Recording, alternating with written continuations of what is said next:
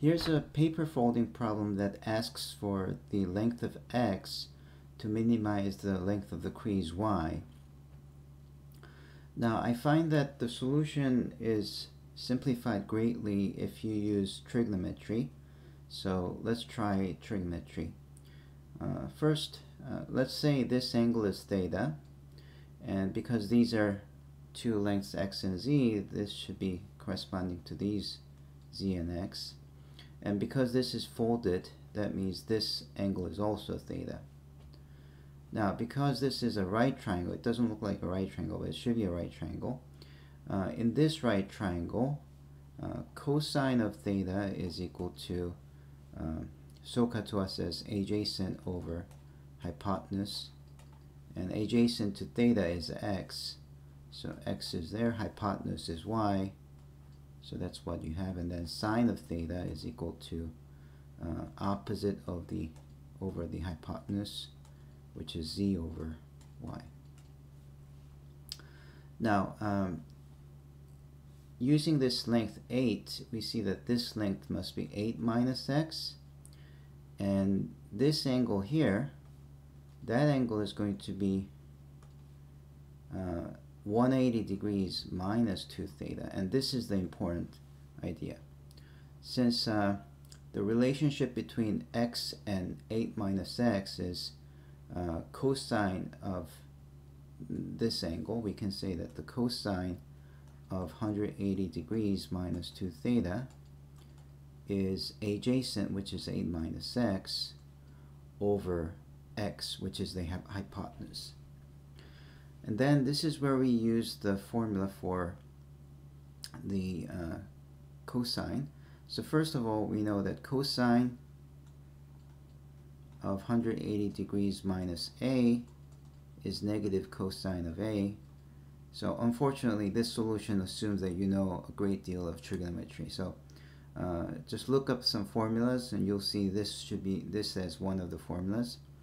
And therefore cosine of 180 degrees minus 2 theta is equal to negative cosine 2 theta, which by the way is 2 cosine squared of theta minus 1, and because that means negative of 2 times cosine squared theta plus 1, and then we use this fact, which is negative 2 x over y squared plus 1. Okay, so what does that tell us? Well, it tells us that 1 minus 2 times x squared over y squared is equal to 8 minus x over x. And then what we are going to do is we're going to first rewrite this as 8 over x minus 1, so that we can move the 1 to the other side, and that gives you negative 2x squared over y squared equals to 8 over x minus 2. And then we are going to rewrite this again as 8 minus 2x over x, and let's flip both sides upside down. Okay, so what we get is we're going to get, well, let's also multiply negative over to this other side, so this becomes 2x minus 8 here, and then x here. Okay, all right,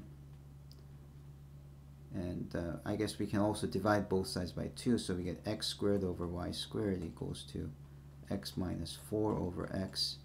And now we flip both sides upside down, so we have y squared over x squared equals to x over x minus 4. Okay. Now furthermore, we have we can multiply by x squared, and we get y squared equal to x cubed over x minus 4.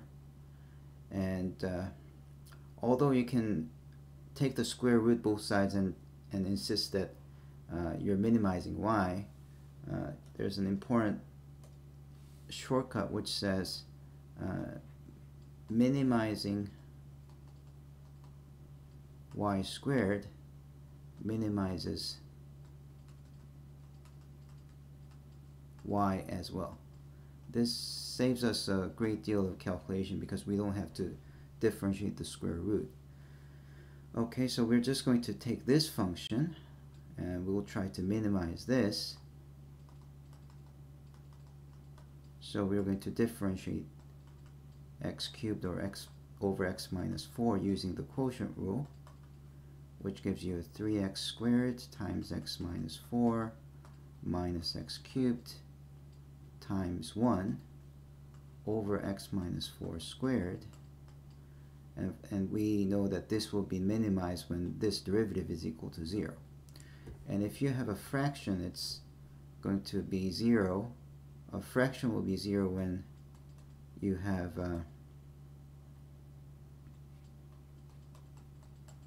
the numerator as 0, so we want this to be 0. Let's see what the numerator is. This is 3x cubed minus 12x squared minus x cubed equal to 0, which is 2x cubed minus 12x squared equal to 0.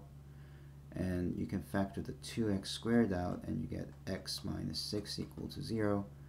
And since x equal to 0 would be same as not doing any crease at all, that's going to, well, you can't have x as 0 because then it doesn't fold to the other side, so there'll be an invalid answer. So you have to think about why this would be invalid. So the only way that this would be 0 is when x minus 6 is equal to 0, which is x equal to 6. So the answer is you have to have x equal to 6 inches. Well, if these lengths were inches, let's just say these are inches, okay? If these are inches, then x equal to 6 inches would be the answer.